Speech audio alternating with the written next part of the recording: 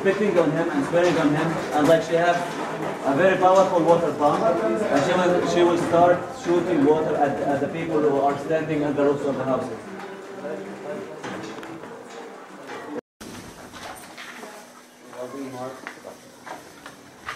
And what's so annoying, it's like in the old city they have the confiscated houses or shops, they have two choices, like either close it and weld it, or leave it open without locks. Like some of the houses in the old city doesn't have locks, so they can't use the key. It would have a hole like this.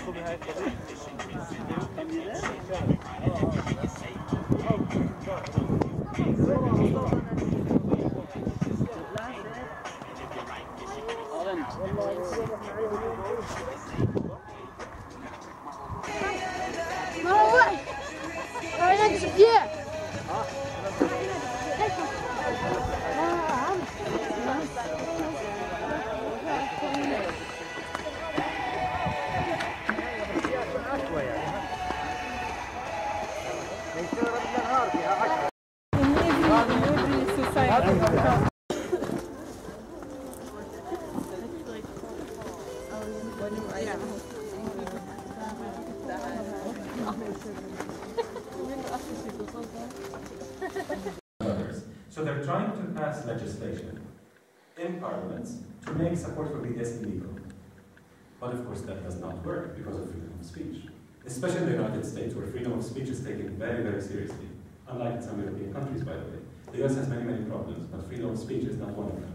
They really take freedom of speech extremely seriously. It's sacred. First Amendment in the US Constitution, and it's taken extremely seriously. So when AIPAC, the Israeli lobby in the United States, is trying to, trying to push for legislation that what you want to have, it's like the same alternatives every day. Oh yeah, they have a lot of the week. Okay, great. And the dinner is like Wednesday. Like we kind of have it in the restaurant cereal. Breakfast is so that's a long Christmas like the day. Yeah.